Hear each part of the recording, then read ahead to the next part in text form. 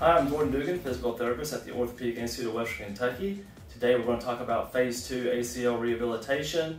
If you didn't get to check out our Phase 1 exercises, be sure to watch those in the previous video.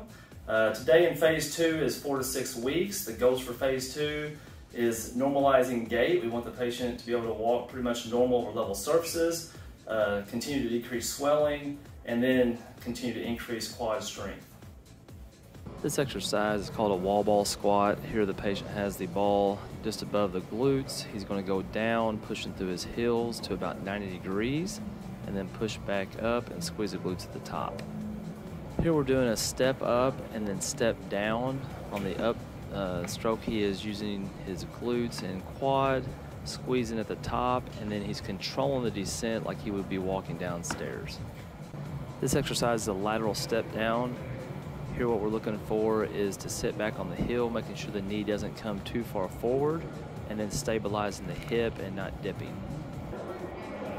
This exercise is a Bosu squat with the medicine ball. Basically we're having the patient sit back on the heels, controlling down, and then as he comes up right there, squeezing the glutes. What we're looking for here is not to come towards the midline. This exercise is a side step with a T-band. We have the band around the athlete's ankle. He is pushing out to the left and then controlling with the right hip. As you can see here, we want the hip fully extended and then on the side of the hip or the hip on the hip.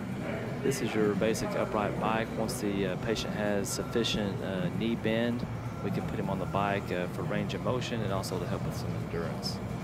Those are our Phase 2 exercises. Now we move on to Phase 3, which is 6 to 12 weeks. Be sure to watch the upcoming videos on our OIWK YouTube channel.